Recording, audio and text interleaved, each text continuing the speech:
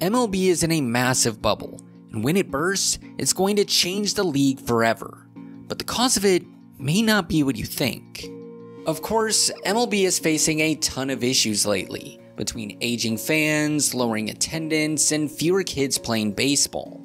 All of these pose a threat to MLB's future, but ironically, its biggest threat has also been its biggest moneymaker: local TV rights. To understand why, we first have to understand how we got here.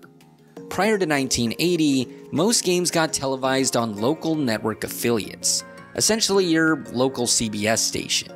But this setup was far from perfect. For one thing, the broadcasts were only available within the local service area, which was usually just the metro area of the city. For another, not every game was televised. If there wasn't room on the broadcast schedule, the local game just wouldn't get shown. But with the rise of cable networks in the 70s and 80s, new ways of broadcasting games began to emerge. Superstations like WGN and TBS gave the Cubs and Braves a national audience. Channels like ESPN packaged the highlights of every game. And most importantly, regional sports networks began to compete with the national networks. At first, these networks only served the largest of markets. But throughout the 1980s, the largest groups would expand their territories around the country. Regional channels popped up in New York, LA, Atlanta, Chicago, and many others. But in the mid-1990s, a new player would enter the market and change the game forever. At the time, Fox was building up to compete with the major networks, and a key part of their strategy was live sports. In 1994, they got their first contract to broadcast NFL games, and MLB followed suit the very next year. Soon, they would also add college football, NASCAR, and the World Series to their roster, making them a huge player in the national sports scene. However, their biggest moves would be regional, not national. In just 2 years, they purchased control of Prime Sports, Sports Channel, and Sports South, the three largest RSN groups in the country. And with the launch of Fox Sports Arizona in 1996, the Fox Sports regional networks were born. The business plan was very simple. Fox used their resources as a national network to build a monopoly in every sports market in the country. Each of their networks had already secured the broadcast rights to every one of their major teams in the region, and if they hadn't, it wasn't that hard to convince them. After all, every game would be televised, their broadcasts would go out to a much wider area, and Fox could offer way more money than any other competitor. This monopoly on live sports gave Fox a ton of leverage with cable companies, and this allowed them to charge extremely high fees to carry their networks. Needless to say, the Fox Sports networks were an instant success. At the time, it seemed like a win for everyone. Local fans could now watch every game on TV. Cable companies made live sports a huge part of their marketing. The networks made a ton of money from their ads and carriage fees, and a lot of that money went to teams and leagues, most notably MLB. Of all the major sports leagues in the US, none was more suited for RSNs than MLB. The league is very regional, has a ton of games to broadcast, and caters to a loyal fan base. Because of this, MLB had the closest relationship with the RSNs, and it made them a ton of money. In the RSN era, MLB earned more than ever before, tripling its yearly revenue since 2001, and the largest part of that growth was local TV rights. Today, every team makes $100 million before a pitch is even thrown. $60 million of this comes from the national TV deals, but local TV can bring in $40 to over $100 million each year. And for the biggest teams, that payday is even greater. Last year alone, the Dodgers got $200 million for their local rights, and their total TV money is almost enough to cover their insane payroll. These numbers were unthinkable just 25 years ago, but for the longest time, this growth has felt inevitable. However, if you're watching this video, you probably already know where this story is going. It's time to talk about Bally Sports.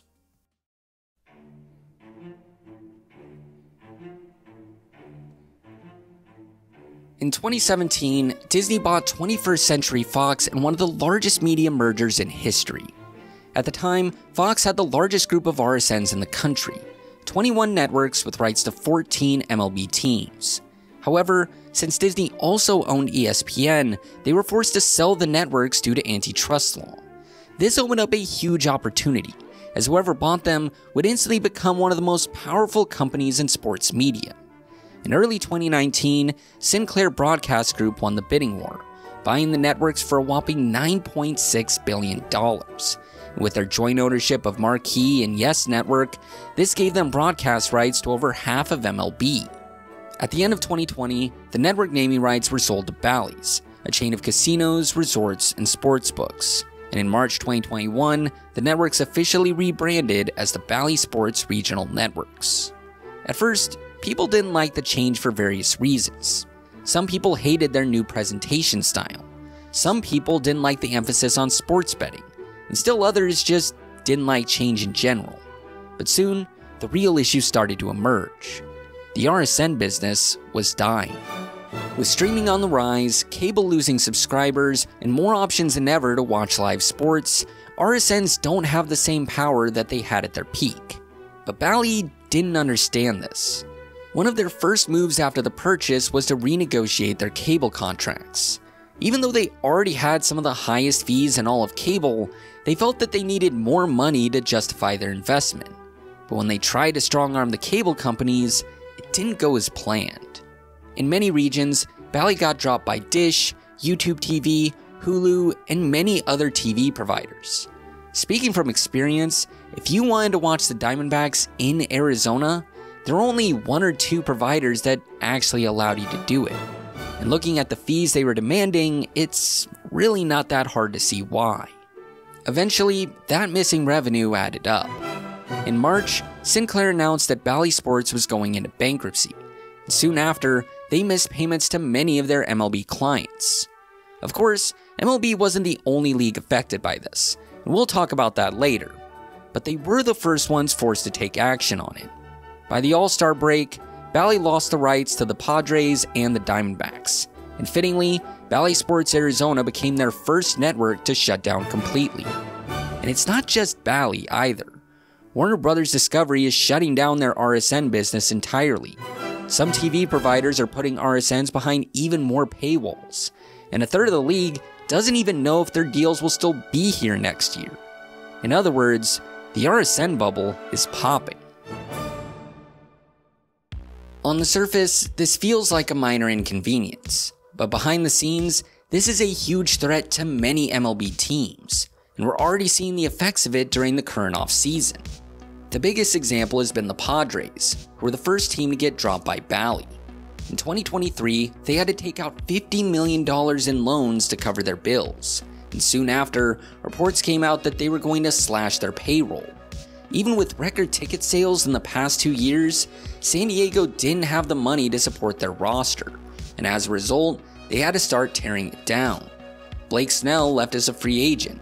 Juan Soto got traded to the Yankees, and at the time of recording, they have yet to make any notable additions.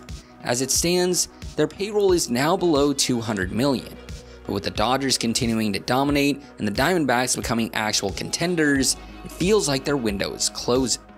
And it's not just them. With an exciting young core and 3 straight winning seasons, everyone expected the Mariners to spend in 2024, and this included their GM, Jerry Dipoto. But at the start of the offseason, fans were given some terrible news. Instead of increasing the budget, ownership forced Dipoto to cut the payroll. In the span of about a week, Seattle gave up a third of their starting lineup in cost-cutting moves, and while they did sign Mitch Garver and get Mitch Haniger back, they still have gaping holes at second base, third base, and corner outfield. This likely stems from issues with their team-owned network, Root Sports. While the team owns 70% of the network, the other 30% is owned by Warner Bros. Discovery. And with WBD leaving the sports industry, the network is going to look very different going forward. And if that wasn't enough, Comcast is now adding an extra paywall for the network, which will have huge effects on both viewership and advertising money. This has added a ton of uncertainty to Seattle's future, but more importantly, it's given John Stanton an easy excuse to not spend money. This is something you'll hear from a lot of cheapskate owners in the coming years, and sadly for Mariners fans, it might destroy their hopes of competing in the AL West. Speaking of the AL West, the Rangers have been very quiet this winter. The reigning champions are likely about to get cut by Bally, and when that happens, they'll miss out on nearly $100 million a year. Now, most of this would be covered by MLB in the short term, more on that later, but this situation has likely made them very cautious.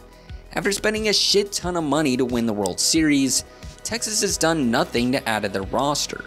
Granted, it's not like they needed to add much, but it's weird that they haven't gone after any free agents this year, especially with how aggressive they've been before this. But it's not all doom and gloom though. On paper, the Diamondbacks seem like they would be the most affected by this. They have one of the poorest owners in the league, a very fair weather fan base, and some of the lowest TV ratings in MLB. And in July, they became the second team to lose their RSN. However, this hasn't stopped them from spending this winter. After their World Series run, the D-backs have added nearly $50 million in payroll, trading for Eugenio Suarez, adding Eduardo Rodriguez, and re-signing Lourdes Gurriel Jr. But of course, time will tell if they continue to be aggressive. By the end of next year, the Pirates, Rockies, Twins, Guardians, and basically every other Bally Sports team could lose their RSN. And obviously, the affected teams are going to feel the pain. These TV deals were worth billions of dollars, and they were supposed to fund these teams for decades into the future. But the collapse of Bally doesn't just put the teams at risk, it also threatens MLB itself. Normally, teams running at a loss isn't that big of a deal. With MLB's revenue sharing, the teams with the lowest revenues get subsidized by the teams with the largest profits. That way, every team is able to stay above the water. But what happens if a huge chunk of MLB's revenue just suddenly disappears? In a rare moment of foresight, MLB did have a backup in place for Bally's downfall. Not only did they take over broadcasting and distribution, but they would also cover 80% of the money owed to the teams. But while this did help the Padres and D-backs last season, this isn't a sustainable strategy moving forward. Covering for one or two teams is one thing, but if half the league suddenly loses their TV revenue, that is way too big of a gap for MLB to cover. And part of the problem is that even compared to other sports leagues, MLB is extremely exposed here. MLB offers twice as many games as the NBA and NHL, and they are often the only source of content for RSNs during the summer. Because of this, MLB teams get way more money for their rights compared to their counterparts, and local TV makes up a bigger chunk of their revenue. According to Forbes, MLB teams made over $10 billion last year, and about a quarter of that came from local TV. If that money is suddenly cut in half, that's a loss of about $1 billion across the league. And even if you tax the hell out of the Mets, the Yankees, and the Dodgers, it's not even going to come close to bridging that gap. In contrast, the NBA received a similar amount of revenue that season. However, they only got about half the local TV money, and their national TV deals were way bigger than MLB's.